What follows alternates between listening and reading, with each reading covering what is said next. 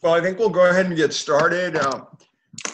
I'm Perry Clausen, the Executive Director of the Valley Water Collaborative, and of course the phone rings. Let me turn that on mute.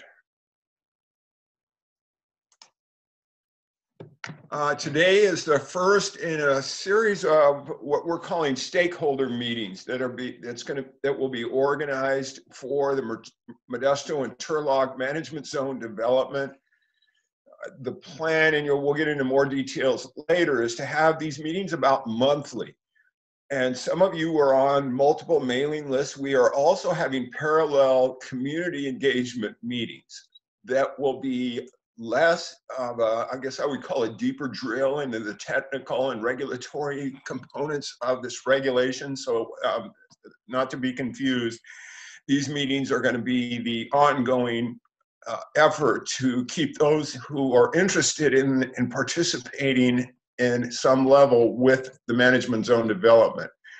Of course, the WDR holders will certainly be involved, but we have what we call the stakeholders, which is then the individuals that, like Rob, who was talking a minute ago with California League of Food Producers, has members that are involved, and water districts, GSAs, and others that will be hopefully staying closely involved as we develop these presentations, or as we develop the plans and implement the plans.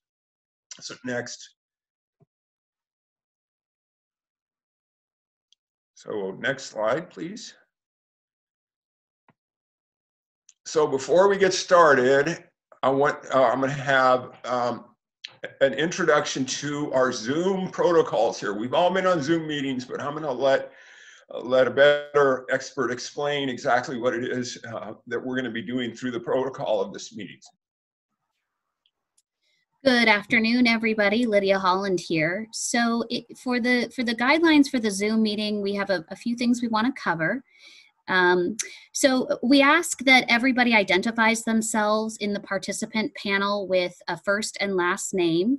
If you are calling in from a phone number and that is what appears as your name in the participant list, we ask that you go in and re-identify yourself with a first and last name so that we can accurately capture everyone that participated in the meeting today.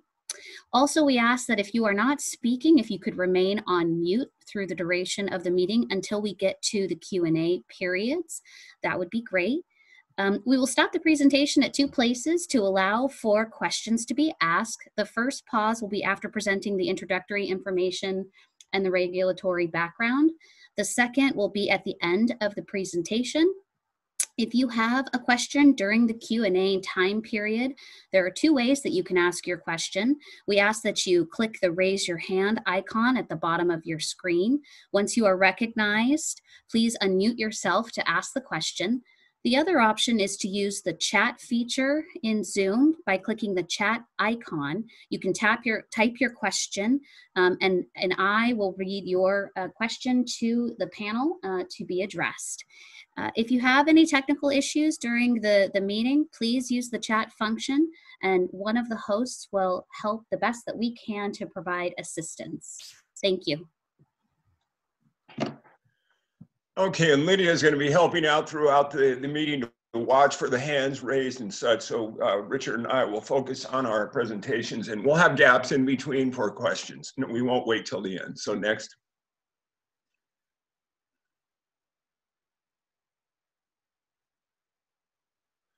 So I want to just go over briefly the agenda items that we're going to talk about today. First, I want to give you a background on the Valley Water Collaborative and what we're doing to work on these management zones.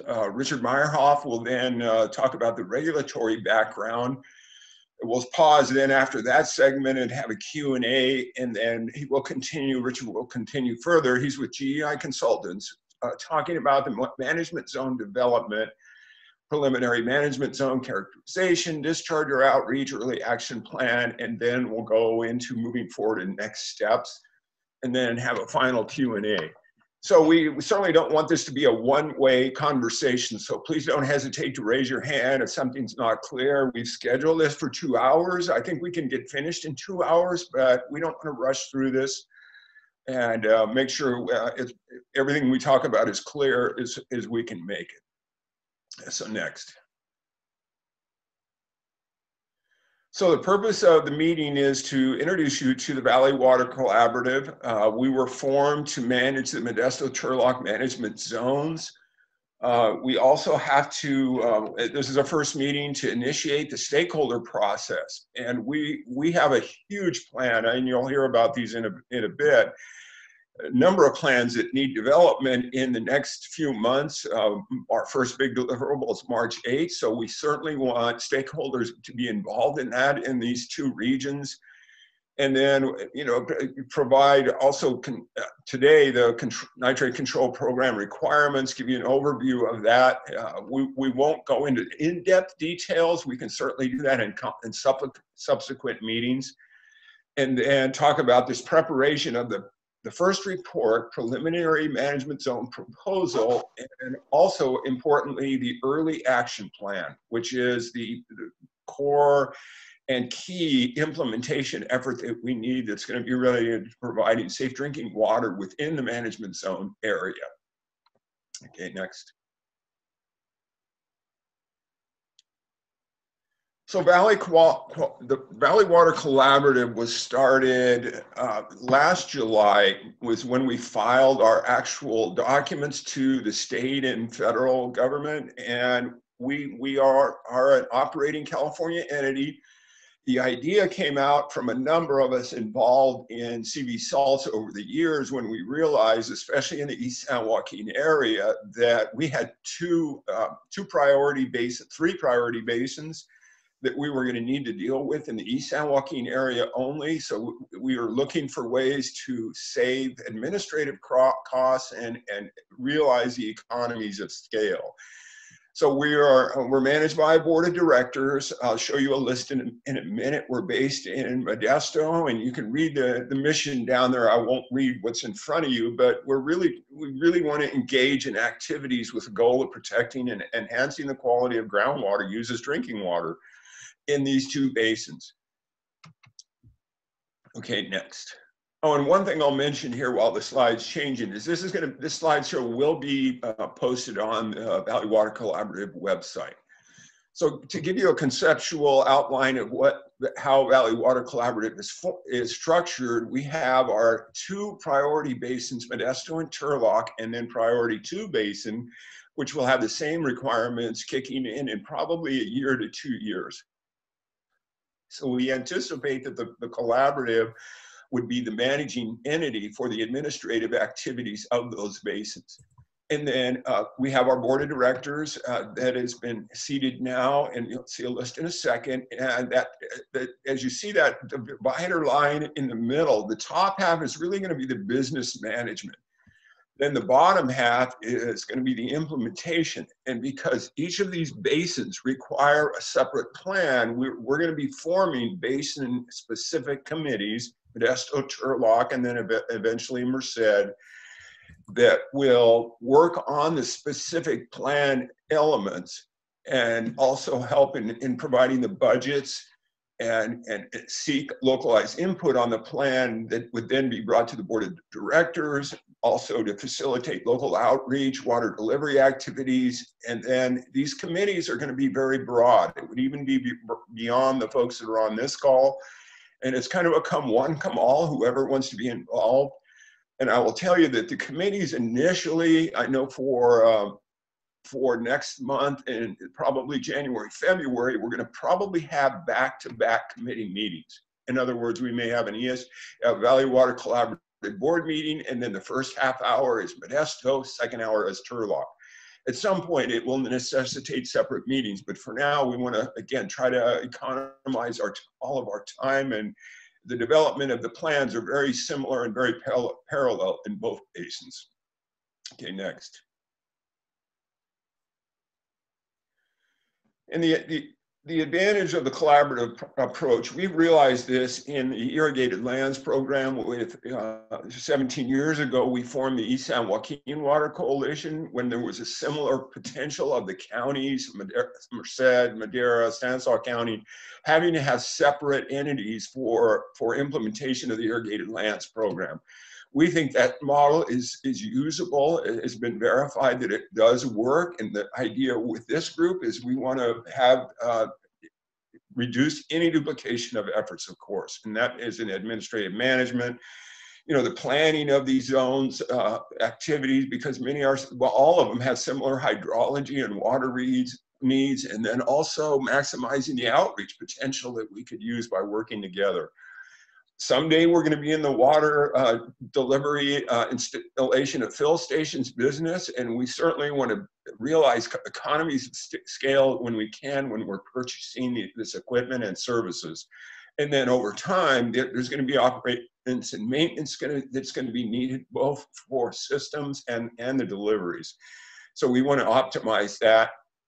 Some point also in our medium term, we would like to pursue grants from state or other entities, and with a larger footprint, if you will, of the Valley Water Collaborative. We were hoping this would be more attractive to funders to see that we have the larger population, a larger area, versus having a smaller subzone or sub-basin. And they're not small, the basins are not small by any stretch of the imagination, but in this case, when we're pursuing public funds, it could be more attractive to have a larger area. And then as well, these projects where we can, we're gonna try to be, have a similar approach in addressing the nitrate impacts, and all these three are contiguous. And then it's just really more efficient use of time for those representing the WDR holders and the impacted communities. Okay, next.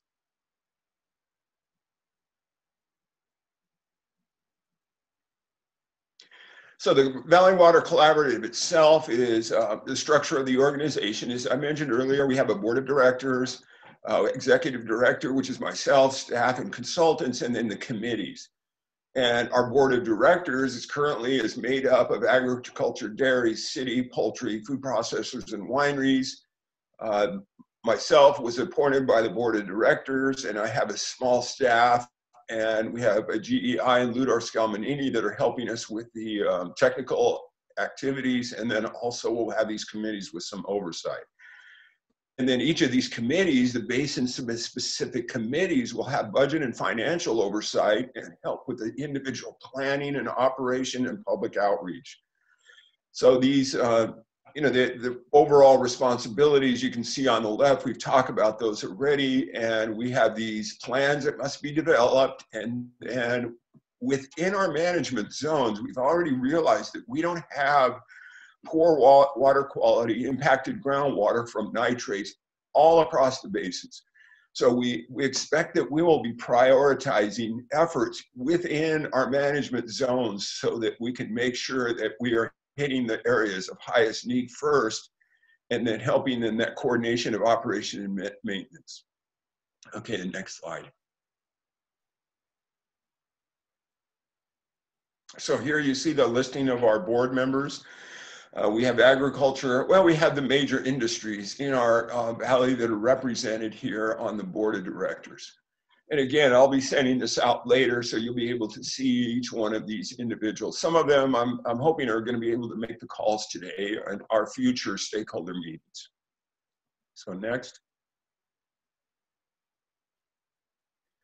And then the listing of the staff, myself, Courtney Maureen, and then our consultants, GI and Ludor Scalmanini, with the lead being on, Richard Meyerhoff will be on the following me in the presentation, and Vicki Kressinger is a lead at the Ludor Scalmanini.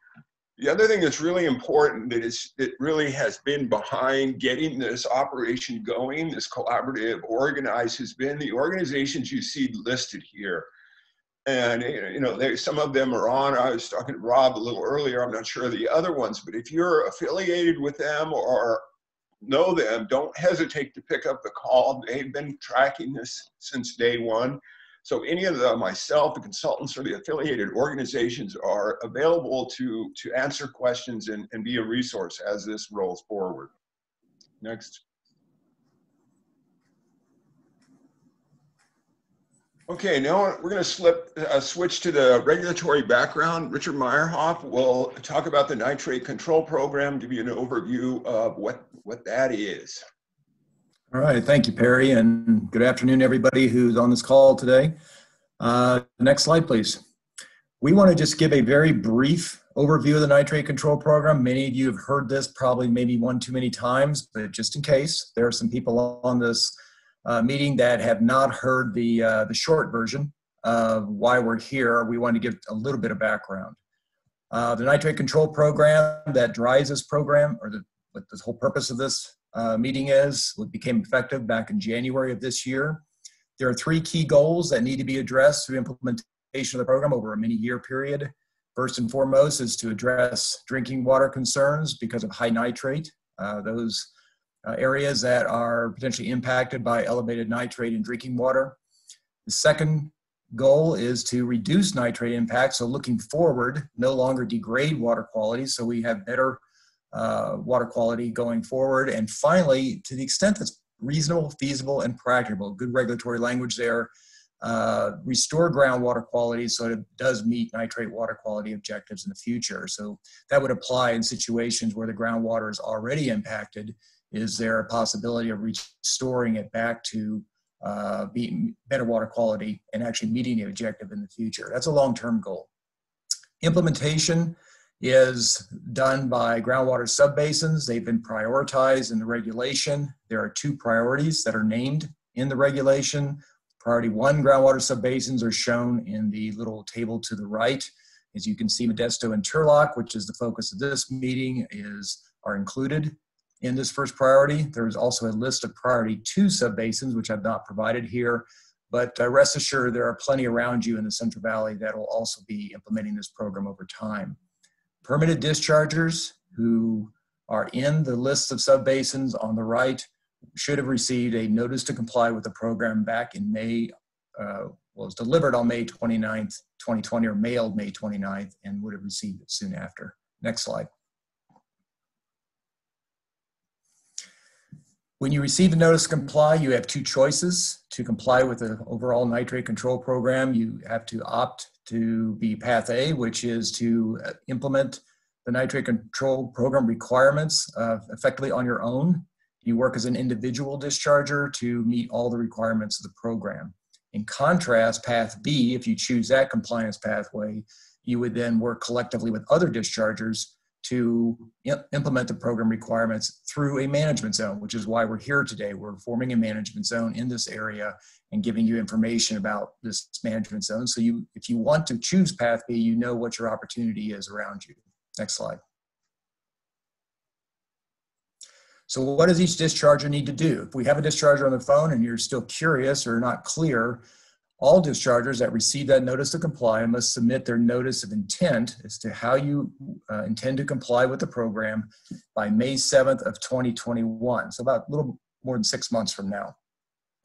Those that choose Path A, there are a set of requirements in the regulations that you need to deal with, and you submit your notice of intent addressing those requirements. And we're not going to go over those today because those would be dischargers that want to implement the program as an individual discharger.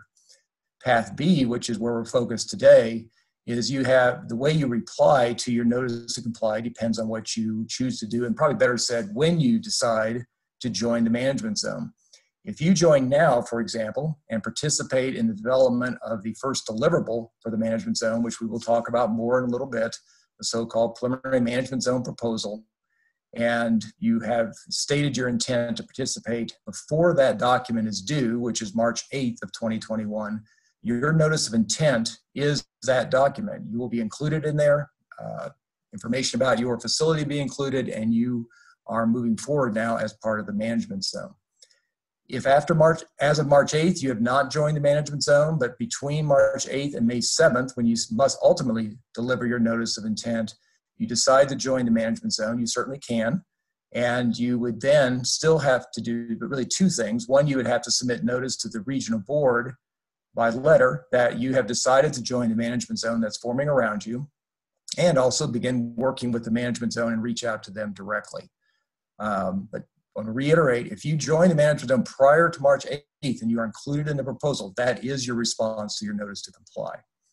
And that's all I'm going to say about the regulations. The link that's provided on the screen here starts with a bunch of information about the nitrate control program and leads you many directions if you really want to dig deep into the program. Next slide. Okay, so that's the foundation. That's what triggers the concept of a management zone forming. So let's talk a little bit very briefly about what's being formed. So the next slide. So if your definition of a management zone is, again, in regulation, given the short version here, it's effectively a discrete and generally hydrologically contiguous area where dischargers decide to work collectively to meet the requirements of the nitrate control program. Compliance is evaluated collectively as a group of dischargers. If there's a stipulation in the regulation that in the case where a management zone crosses the boundaries of a groundwater basin or subbasin, then ultimately when the plan is evaluated for compliance purposes in the future, that compliance is assessed for each basin or subbasin.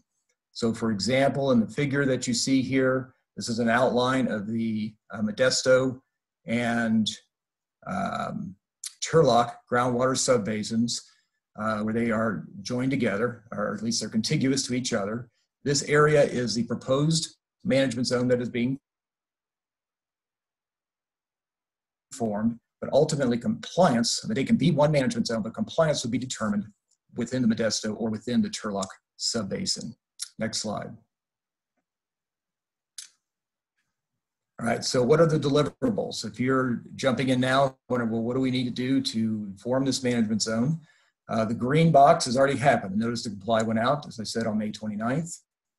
We're working in the yellow right now. We're forming the management zone and preparing a preliminary management zone proposal. That proposal was required to include something called an early action plan. That is the drinking water compliance component, which we will talk more about later in this presentation. The package, the proposal with the early action plan is due to the regional board by March 8th. And then there's a stipulation and regulation that the portion called the early action plan is to begin implementation within 60 days after submittal of the proposal. There is a note in the regulation that the board may ask, could delay that if they choose to, but if they don't say anything, the management zone will begin implementation of that early action plan within 60 days or approximately May 8th of 2021. But you're not done. That's the first deliverable and the first step in implementation of the management zone. What will happen after that is the board will work interactively with each management zone to produce additional documents, go through various public review periods, and ultimately have a compliance plan for the future. So after submittal of the preliminary proposal, the board will take that, they submit it to public review and comment. The board will get back to the management zone and let you know what needs to be addressed to finalize the proposal. And the management zone then produces that final proposal with 180 days of receiving comments from the board. Once again, the board will take that final proposal, they will subject it to public comment, and they will provide a notice to you at some point that they've accepted the final management zone proposal, and then you now have another 180 days to produce what is called the management zone implementation plan.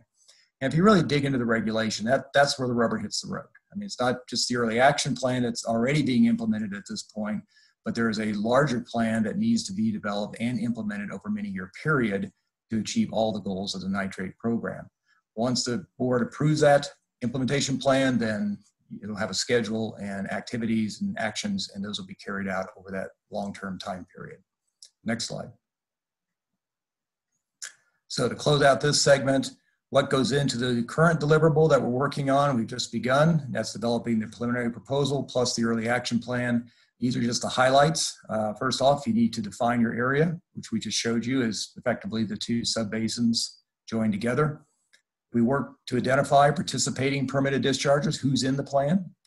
Do a lot of characterization work, particularly understanding current nitrate conditions in groundwater. Understand what the current concerns are and issues are with who's potentially impacted in their drinking water by high nitrate levels.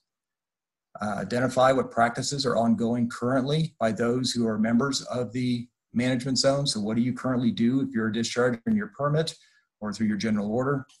And then, as I said, it requires an early action plan to assure safe drinking water in the short term while working on long-term solutions.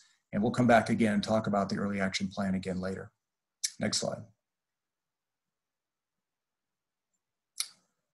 All right, so that's the first portion of the presentation. I'm going to turn it back to Lydia We're going to do a pause here for those who may have questions on more of the foundational information. I do have one question here from Walt Ward. He'd like you to define the regulated community. Who is a discharger? Yeah, Richard, you could answer that well. Okay. If you hold a discharger, in this case, is someone who holds a permit that's been issued by the regional board. And those permits come in different forms.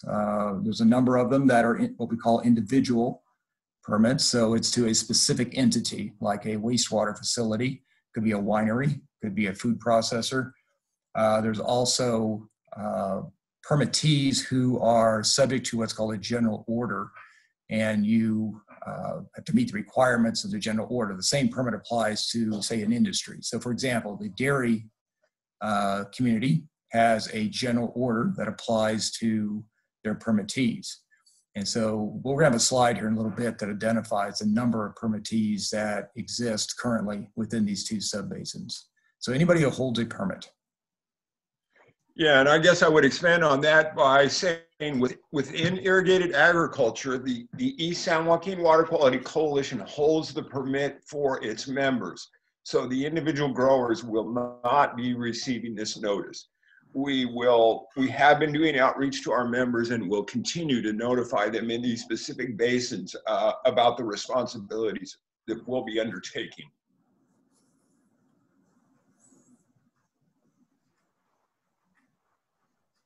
Okay, we have another question from Debbie Webster. Are each of the basins going to have separate budget and funding, or is this going to be one pool? Additionally, will prioritization be across basin? Yes, each basin is going to have a separate budget because we really think about it, when the water deliveries begin or there's fill stations installed, those will be unique or specific to a basin. So only those in those basins will be responsible for covering the costs of those the costs of those projects.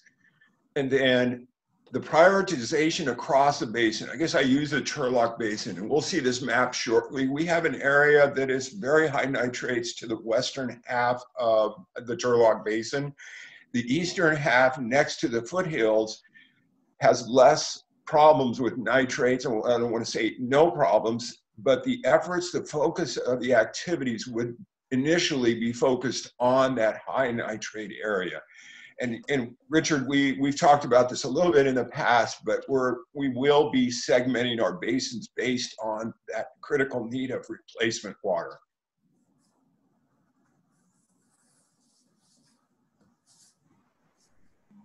Okay. Question here from Rob Neenan. He's wondering if the slide deck is going to be available to everyone after the meeting. Yeah, we'll be posting that on our website, this presentation and any future presentations from our community outreach meetings and other things. And you'll see that web address at the end of the presentation, and also it's on the invite that you got for this meeting. Another question from John Avila. Will any discharger who wishes to take pathway A have to do the same preparation work as the VWC is doing for pathway B participants? Yeah, Richard, do you want to answer that? Certainly. All right, there's a lot of preparation work, but it may be a little bit different. The pathway A has very specific requirements where you have to categorize your facility based on your impacts to the shallow groundwater, which is a little bit different approach than the management zone is focused on what's called the upper zone of groundwater systems. There's some distinctions there, but you have to assess your groundwater just as we're assessing our groundwater for the management zone, but you have to focus it in the context of your facility. You also need to understand your zone of contribution. Where are the impacts of your facility's activities? What's the extent of those impacts to groundwater? And once you categorize your facility, and as defined in the regulation, then that triggers maybe some potential other activities that you may need to do to submit your notice of intent. Yeah, one other thing to mention that we've had in conversations with the regional board in the past 12 to 24 months. And it's fairly detailed. Yes, sorry, Richard. Yeah, it's very detailed, but one other factor is that you could prepare a pathway A approach, and the regional board may or may not say that that is acceptable. And so that's one to keep in mind when you make your selection. And I would just I would encourage you, because the board is open to working with you, is contact them if you need a better understanding. Yes. Okay, there are no other questions at this time. Oh, we have one that just came in. Pathway A is not, it's more of a comment. Pathway A is not recommended for dairies.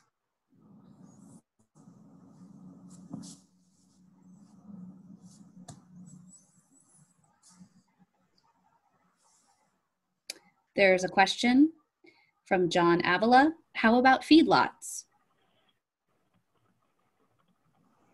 Boy, Richard, that I believe they're under the dairy permit, are they not? Or they're? Can I talk? Am I able to speak? Yes. Yeah, JP, please. He was Caviellis with the dairy cares or the Central Valley Dairy Representative Monitoring Program. JP. Yeah, thanks. Yeah, I responded in the comment box to John's question because I know he represents several dairies. Neither feedlots nor dairies we would recommend. The dairy industry does not recommend taking Pathway A in any way, shape, or form. And I'm happy to take questions offline from anybody who has any questions about that, but there are numerous reasons for that. Thanks, JP.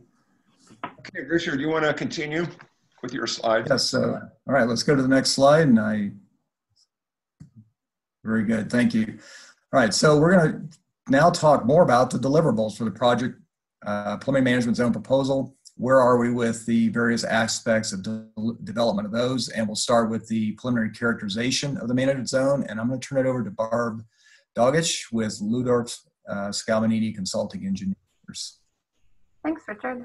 So I'm going to talk about the management zone characterization that's required for the Modesto and Turlock basins for our management zone. Next slide, please. So within the PMZP, or the Preliminary Management Zone Proposal document itself, we are required to characterize the management zones using the list of features seen here. So geography, jurisdictions, GSAs, or groundwater sustainability agencies, other water management entities such as water districts, public drinking water systems, disadvantaged communities, as well as characterizing the land use of the area. So this characterization is not going to be anything new. We're going to mostly rely heavily on existing documents, such as groundwater sustainability plans, or GSPs, that the subbasins have already been working on for the Sustainability Groundwater Management Act. So the initial assessment of groundwater conditions, however, the last bullet on this slide, which I'll get into a little bit more in the next few slides, does consist of some new work and new data. Next, please. So the initial assessment of groundwater conditions for the PMZP is aimed at using readily available data. So again, we're going to rely heavily on GSPs to fill in the information for the hydrogeology, what's going on with groundwater flow directions and groundwater elevations in the subbasins. And it will also, the document itself will contain a brief discussion about the upper zone delineation. So Richard touched on this briefly, but basically some previous work by CV Salts has defined different zones of the subsurface. So the upper zone is what the nitrate control program for Pathway B cares about the most. So that's what we'll be focusing on in this work. The actual nitrate water quality data, however, this is all going to be relatively new analyses. So we've been downloading and compiling all of the publicly available nitrate groundwater quality data. So this comes from DWR, the Division of Drinking Water, the USGS, GeoTracker, Gamma, and others. We also have been performing some outreach to all of the counties in our area of interest to request non-public data. So that might include small water systems or community water systems data that is not reported to the Division of Drinking Water, but may be reported and available digitally to the counties. So this might also include well testing data associated with new well permits that the county collects. So we're always looking for more data to fill in any gaps. So if you know of any non-public data or non-county data and we haven't asked you for it yet, please feel free to send it our way. Even if we can't use it for this go around, we could still incorporate it in the next phase of the management zone, which would be the final management zone proposal. So just keep that in mind as we go forward. Next, please. So the next few slides are going to focus on the groundwater nitrate analysis that we've been conducting to date. As of a couple of days ago, what you see here on the screen is the status of the nitrate groundwater data that we have available to use. So because the nitrate control program is kind of zoomed in on the upper zone of the subsurface, we have to characterize and categorize wells with nitrate data into different depth zones. So this is performed using a combination of well depths and well types as that information is available. So some wells are reported with well depth information. That makes it easy because you just look at what the well depth is and compare that to what the CV salts mapping of the bottom of the upper zone is, and you can put it in the correct category of depth zone. If well depth information is not available, but well type data is available, then what I do is attempt to estimate the well depth using DWR's well completion report database. So the DWR database has statistics associated with every square mile in the state where you can determine what the average well depth is for a particular well type within that 1 square mile area. So that estimate of well depth is then used to basically put that particular well with nitrate data into the box, into the category of either upper, lower, or if we don't know, then it would go into the unknown category. So, so if there is no well depth or well type information, then that well is put into the unknown category. The table here shows the breakout of data by source and depth zone. So as you can see, there are a lot of wells categorized in that unknown zone. This means those wells didn't have depth or type information, so we have no way of knowing which category to put it in. The chart on the right is illustrating the availability of groundwater data by depth over time. So, we're trying to figure out what the ambient conditions are of nitrate in groundwater, but we want to focus on, what's been recently happening, what the current conditions are. So we need to figure out what's the best, most recent time period possible. So just, let's see. I just wanted you to see what the distribution of data looks like by well type. And if we took the time period of the last 20 years, so post 2000 versus the last 10 years, which is the chart all the way on the right. So there's a lot less data, but as you'll see in some later slides, it kind of turns out okay. So next slide, please. So even though the nitrate control program and the PMCP document focuses on recent nitrate conditions, it's also important to see which areas in the management zone have ever experienced elevated nitrate. That's not to say that maybe those nitrate problems have faded away or disappeared over time, but this is just a good way of understanding where elevated nitrate has occurred in the past and in the present. So this map is showing the maximum nitrate condition ever tested in any well in all the different zones, even in an unknown zone over time. So we have data from 1943 to 2020, and this map is showing all the wells that we have data for as of a couple of days ago.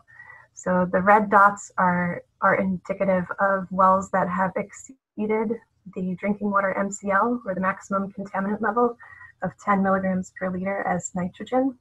And the orange dots are considered to have elevated nitrate. So they haven't surpassed or exceeded the MCL, but they still are something to watch, basically. Next slide, please. Okay, so this slide shows us the breakdown of those maximum maximum data points by depth for all samples taken from any time that we have a record of, so between 1943 and 2020. The map on the upper left shows the maximum nitrate ever measured in wells completed in the upper zone. The map on the right shows the lower zone, and the center map shows the wells in an unknown depth category. So unfortunately, there are so many wells with nitrate data that we don't know the depths for. The map showing the maximum nitrate in that center unknown map, unknown depth zone map, has the most spatial coverage.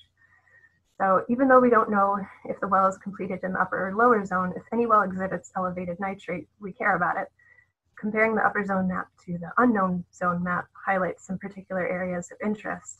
So you can see the area within and to the west of Modesto, which is in the northern part of the map. That looks to have some slightly elevated dots, wells. The area between Waterford and Modesto also shows to be a little hot spot. And the area along the surrounding the city of Turlock in the Turlock subbasin seems to have a lot of high hits. And the area along the southwestern border of the Turlock subbasin. And as Perry mentioned before, you know, these maps really help show us where we have lack of data. So the eastern part of both of these subbasins, you see a lot less dots, right? There's a lot less dots to the east in both subbasins. However, the dots that we do have, at least in the unknown zone, for example, if you look at that center map on the bottom, a lot of those dots are green, which means there isn't elevated nitrate. So that's a good thing. Next slide, please. Okay, so in order to estimate the ambient nitrate conditions in the upper zone, which is one of the things we need to do for the early action plan and for the PMZP document, we have to select an appropriate time period for our analysis. So the time period has to be recent in order to capture nitrate conditions that are relevant, but it also has to cover enough area spatially so we can get a good idea of where elevated nitrate is a problem for people in this area. This slide is now comparing the nitrate data for two recent time periods. So on the left, we see that the last 20 years, or post-2000, and on the right, the last 10 years, post-2010. We have the different nitrate concentrations. So the maps on the top are showing what the maximum nitrate measured in all of the wells have been for each time period. So comparing these upper maps to the lower maps, where we only have wells completed in the upper zone, you can see how much our data availability drops. But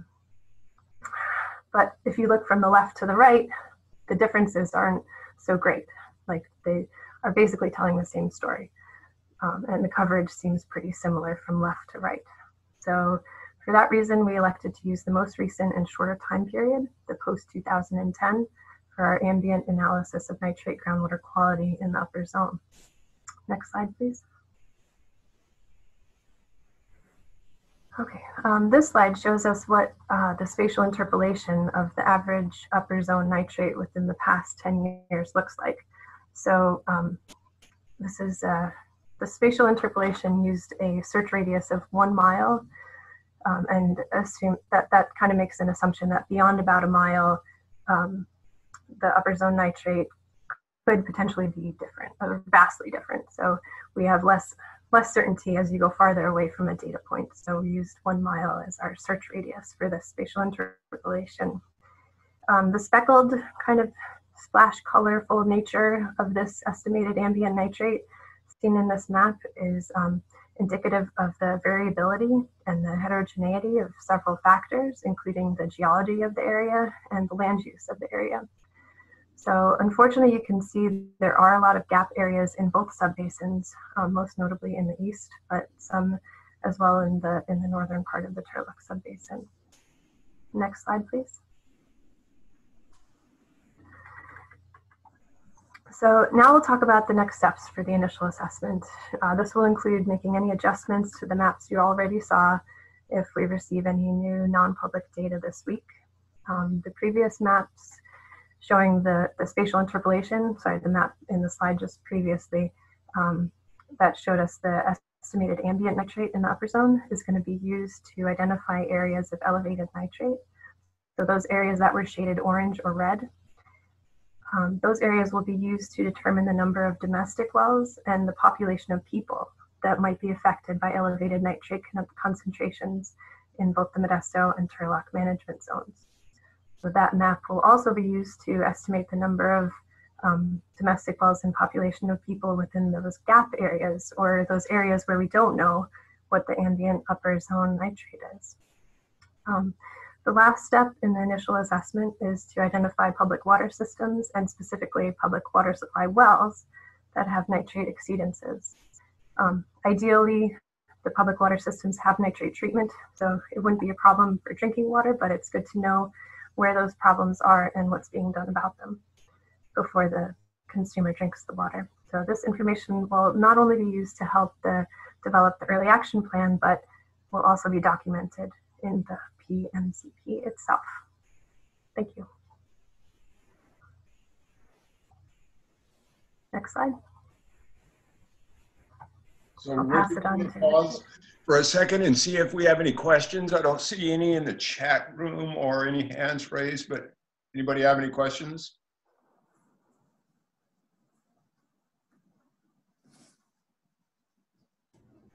Okay, hearing none, Richard, you can proceed. All right, thank you, Barb. And so she ended on that assessment work that they're doing is critical to the early action plan and identifying where we need to target for addressing concerns with drinking water in the management zone area. So I'm going to shift gears here and talk about another element of the management zone proposal that we need to address, and that's called discharger outreach. Be very brief on this. So next slide, please. So we want as many dischargers in the area to join the management zone so we can all work collaboratively together. And if you're interested in how many other dischargers there are within this area, the table at the bottom of this slide is based on a database prepared by the regional board. In fact, that database is the basis from which they generated their notice to comply letters. And it's divided into two sides. The left side is the general orders, those who are subject to the dairy general order or a confined bovine feeding order or the poultry order. And on the right side are the individual permits that have their own permit to operate their facility. I don't show the irrigated lands program here. As Perry mentioned earlier, the notice to comply went to the East San Joaquin Water Quality Coalition as a representative for all the growers. Each grower did not receive an individual letter. So as we see here, those under general orders, there's many of them under the various either dairy, poultry, or confined feeding. There are much fewer individual permits, but there's still a fair number. And by now, some of you may have already, if you are one of these dischargers, you may have already received a call from a representative of the Valley Water Collaborative or the project to talk with you and introduce you to the management zone. And if you haven't received that contact yet, you will be very soon. Next slide.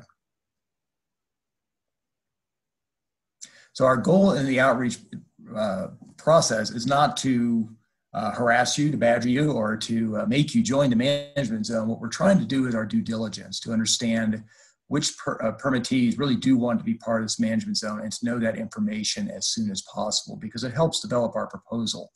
So initially, we'll be doing this outreach to see how many entities would like to join the management zone.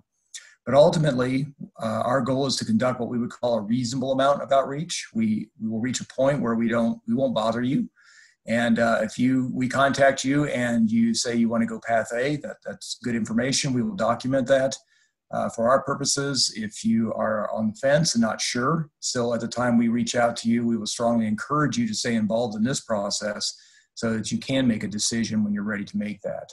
But ultimately, it is not the management zone's responsibility to decide your pathway. That is the decision of each discharger or group of dischargers working collectively together.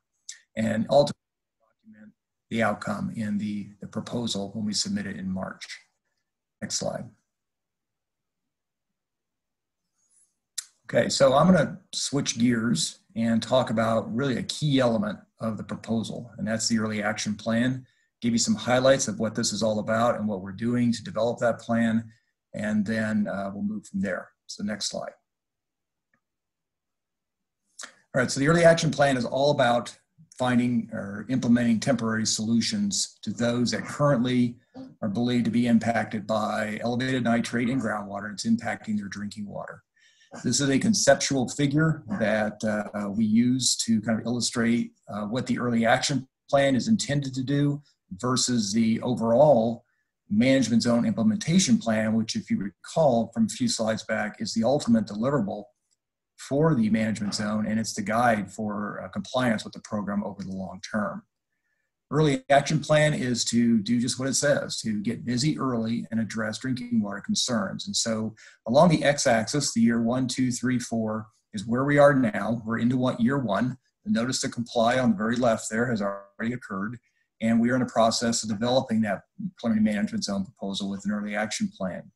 As I said earlier, it must be implemented within 60 days of submittal, unless you hear from the board that you shouldn't do so, but we will assume they'll say yes. And that red line indicates that there's a quick ramp up in the area served by the early action plan to provide temporary drinking water solutions. These could be of various types. We'll talk a little bit more about what that might include in a moment. And that program will continue, frankly, as long as necessary. The ultimate goal, though, is through the management zone implementation plan is to replace early action with permanent solutions. So it's not a reaction or reactive approach anymore. It's now solving the problem going forward. And the green line represents that at some point, that program will be implemented through the management zone implementation plan. It will grow over time as you deal with the problem over a long term. Next slide. So what goes into the early action plan? If you take all the components that are in the regulation, you can break it down to 4 basic parts. The most important probably is the upper left, community engagement. The plan is to be developed with collaboration with the local community to identify these short-term solutions so that the early action plan is responsive to the needs of the local community.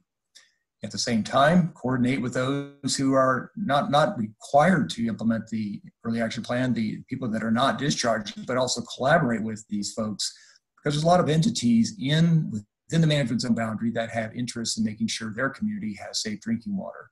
So this could be a county office, it could be public health department. There's a lot of entities that would qualify as a non-discharger. So we want to coordinate with those as well. And some of you on the phone may be on this call because you are on our mailing list. We put you on there because you represent an agency that might have interest in this program as it moves forward. The early action plan needs to include a temporary replacement drinking water program. So the bottom left slice of the pie is that actual program. There needs to be a well testing program included, so provide an opportunity for residents who might be concerned whether or not they have a well that has elevated nitrate, provide them opportunities to have their well tested, and also provide, in the case they do, provide them with an opportunity to have replacement water. There are different ideas out there that are being implemented in other areas or being considered, ranging from a bottled filling station where you go to a location and you obtain your water and fill up bottles, or actually having bottled water delivered to your home, or something else. These will all be discussed through a community engagement process. Finally, more of the nuts and bolts element of the early action plan is the things that have to be included, like how is it going to be funded, what's the schedule for implementation, typical administrative elements like that. Next slide. As regards to the community engagement, as I indicated, it's an important component. The State Water Board very recently put out a guidance specific to the early action plans and how they should be developed and things that should be considered in the community engagement process. This came out, I believe, in June of this year, and we're using it as our guide for community engagement in this area. And it goes through on how you might work with your community to come up with solutions, what some of those solutions might be. This management zone, the Modesto-Turlock management zone, will hold its first community outreach meeting on November 4th from 3 to 4 p.m. That's next week. And a second one, which will be the same information for those who need a better time, will also provide the same information on November 5th from 6 to 7 p.m. The first notice of that meeting was sent out yesterday, late on the 28th, and we will provide follow-up notices as we move forward. We are encouraging stakeholders who are on this call and any other people you know to, if you know someone who you think should participate in these meetings, please let us know so we make sure they're included on our mailing list. Next slide. With that, Perry, I'm going to turn it back to you to talk about these last few items. Okay, and there's a couple of questions in the chat. We'll get to those after a couple more quick slides. Next, please. So the preliminary management zone proposal is due in the early action plan on March 8th. That is on all of our calendars on the board, and those of us following closely. A lot of work already started with the Valley Water Collaborative and GEI and LUDAR. So we're heading in to meet that deadline. And this is, as you see on the bottom, this is the first stakeholder meeting, and we're hoping to have, you know, holidays and such notwithstanding, a stakeholder meeting every month similar to this to give you an update on the progress and to get feedback once the draft documents are available. And so you see those every month through February at least. And I anticipate even once that plan is submitted, that we'll continue having these stakeholder meetings as needed. And then I went backwards on the top half of the axis here. We have the first community outreach meeting, two meetings next week on Wednesday and Thursday. And then in early December, we will have another series of meetings. And these will all be virtual, of course. We'll have a community outreach meeting. We expect to have another one of those community outreach meetings in January. It's not indicated here, but it's really going to be based on reaction we get from those our first 4 meetings. And then we will have a first draft of the early action plan available for review in late January. And then we'll have the overall preliminary management zone proposal ready early February with another stakeholder meeting right before we hopefully are finalizing that in late February. So this is, again, a tentative time schedule, but I think we're going to need to hold to this pretty tightly to make that March 8th deadline. So next slide.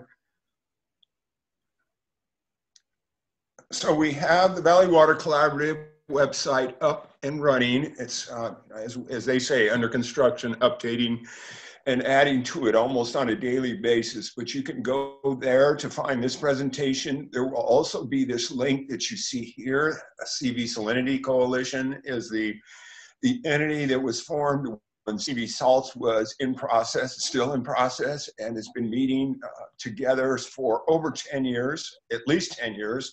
They have a very good website with a lot of background on CV salts, both the salt component and the nitrate component.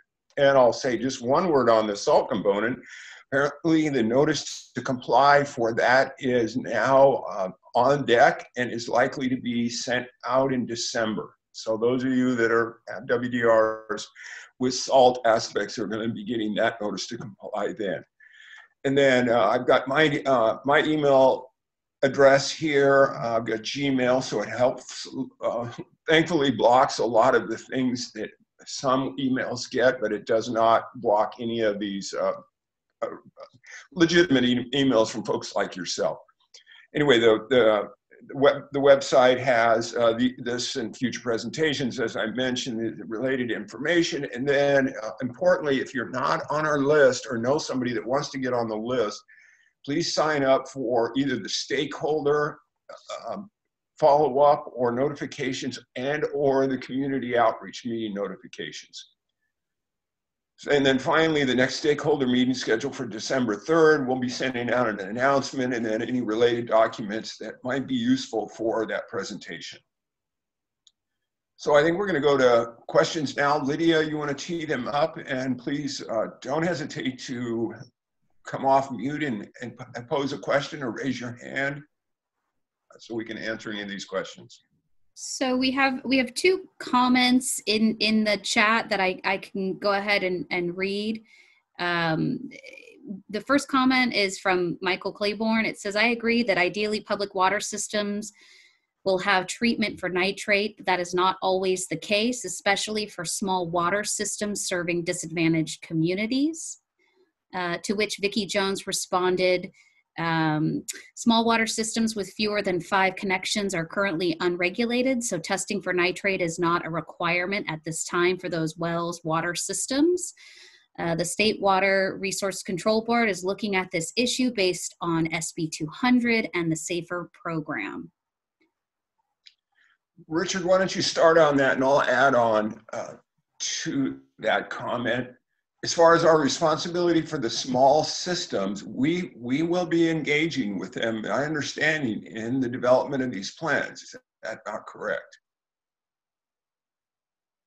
And you're on mute, Richard. Of course, I'm on mute. Yes, we will be doing that. And part of what Barb and her team are doing at the moment is identifying, making sure we understand who all those systems are. And then, yes, that's included ultimately in the outreach to make sure we are connecting with those as well. So yes, we agree with these statements and understand them, and they need to be addressed. Okay. The next series of questions come from Jennifer Clary. Can you give us more information about the community outreach meetings? How are you advertising these? Are you providing translation? Are these meetings your only venue for community engagement? Yes, I'll take a first cut at that as well here. So right now, because of COVID, what we are doing is the same venue as we're going to be doing Zoom conferences. And our first list of outreach communication for the community groups has come from lists that we've obtained from the Turlock and Modesto GSAs. We are looking for more names. That's been moderately challenging up in our area, and we are hoping to expand that list to be as comprehensive as we can. And at this point, for the December meeting, we'll see what the response is for this meeting next week, and we'll really be looking for suggestions how we might expand that advertising. Really, I'm putting the majority of our emphasis, I think we are in the early next year when we have some solid information to provide the communities. Not to say we're not going to be working on in these months before the end of the year, but we will be expanding our list to make sure that we cover these communities, all of them that are impacted, and do as well as we can. We're considering also expanding in the social media. We're debating on whether we're going to be putting some funding into advertising into the Turlock Journal and the Modesto Bee. Likely we will. And then are we providing translation? In this first announcement that we sent out yesterday, we are asking for feedback if someone does need translation. We want a heads up at least 2 days in advance, and if we do get a notification that someone does need translation, we do have a person on standby ready to have a parallel Zoom event that is translated. And some of you have seen that before. We can have a meeting going on at the same time with a different web address that the translator is doing a direct translation and seeing the same slides as the English speaking presentation. And then these meetings will be the only venue for community engagement. Well, someday, hopefully things will open up and we will be out in the communities having these meetings. But as of now, we're going to be using the virtual approach. And then I see, I'm watching the chat, then we could prepare a flyer. We don't have one now, but we could prepare one very quickly if there is some ideas on how we might distribute those. Unfortunately, with so many public places closed, we even got offered to bring some to a school, but the school was closed. So it really is a challenge right now getting the word out. But Michael, Jennifer, either of you, if you have ideas, or Deborah, please help reach out to us. We're working with Self-Help to utilize the contacts they have in this area, but any assistance you can provide on that would be welcome. And Richard, I'm on that. I think you covered it fairly well. It'll be interesting to see what response we get next week. We are also, I think in the list of options that you ran through, Perry, we're also looking at, what does it cost to do direct mailers and things like that. We're trying to avoid that just right at the moment. The election, things like that. People are getting tons of mailers, I'm sure, at their homes. I know I am.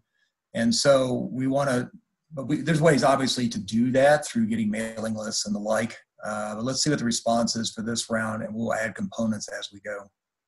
Yeah, and I look at our community engagement on 2 levels. Now we're developing the plans. We will be having input provided by stakeholders in the community as the plans are being developed. But once we're in the early action plan and we've identified those priority areas, then that is the point where we're going to be doing direct mailing to the addresses that we understand to be outside of a public water system. We find some of these smaller systems that are out of compliance, and they certainly would be included. But at this point, for developing the plans, we're trying to reach out to the thought leaders, organizations, and general public that would be interested in providing input at this time.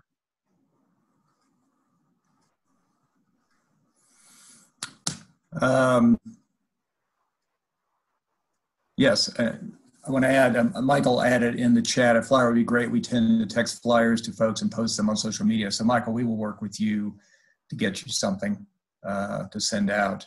And Lydia has noted, someone sent a comment, and I always appreciate this. The correct email for not email, but website for Valley Water Collaborative is .org, not .com. And it's gotten repeated twice on here, and that is my apologies. And so www.valleywaterc.org. And whoever privately texted that, thank you.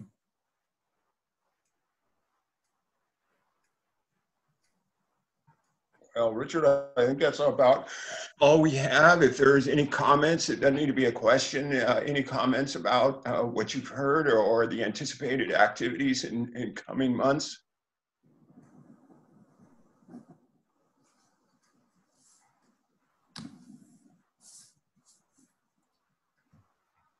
There are no other questions or hands raised to ask questions at this time, Perry.